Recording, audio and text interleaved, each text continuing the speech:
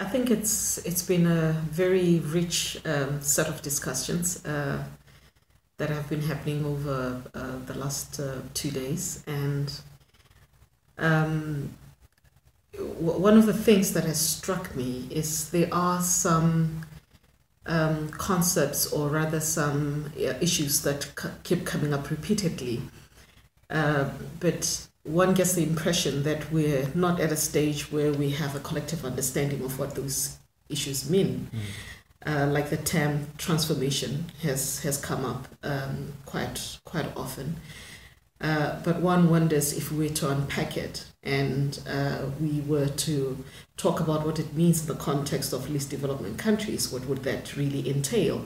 Particularly if we consider what was said yesterday about the rate at which least developed countries have been able to graduate from that category into developing countries or middle income countries. And I think that even though we're beginning to talk about the triggers that will be required, that discussion is not happening adequately enough. Right. And just sitting in the audience, I almost felt as if I would have loved to hear a bit more of the voices from least developed countries, so that we could get a better understanding of what they consider to be critical shifts that are required.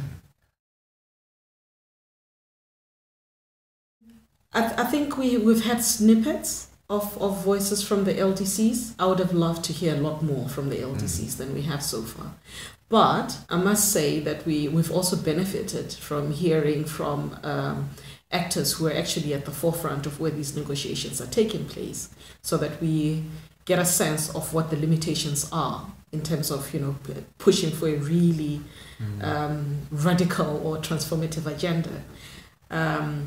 What one of the speakers said about needing to come up with the manageable mechanisms for delivering on the development aid is a reality check in terms of the trade-offs that take place with regards to what needs to happen, but also the politics of negotiation and what gets to the table. Often when you're on the ground, you don't get a sense of, or it often doesn't make sense why transformative issues don't gain traction in those spaces. So I think it has been a good reality check in a sense, and to be able to bounce off ideas from people who actually are sitting at the table in terms of negotiating the outcomes. For me, it was important that that point is thrown in, because the sense one gets is each time we talk about the different realities that various populations are faced with, and then once we start talking about the need for a universal agenda, I get the sense that we actually forget that in that universality we actually do need to be talking about differentiated pathways that your least developed countries need to be taking, as well as your developed countries need to be taking. So for me, it was it was good to actually hear somebody at the end of the day say, we will not achieve this without putting social justice on the agenda, because there's more and more voices that are actually saying the post-2015 development agenda is not just about poverty, but a universal and global agenda, and there's a danger that the voices and the needs of your least developed countries and vulnerable groups get drowned in this call for a more global agenda. We did learn yesterday that the least developed countries don't have the political clout, the political voice.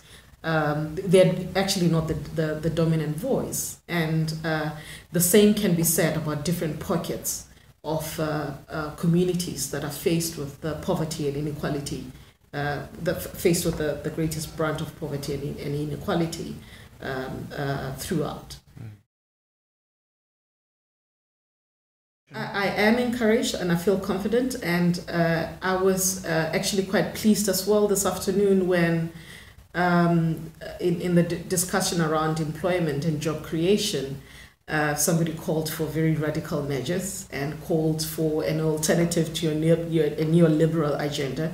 Even though we did not unpack that, it was encouraging to see that that kind of discourse is actually happening in a space like this, where you have UN negotiators, you've got ambassadors, you have largely mainstream economists and very little civil society.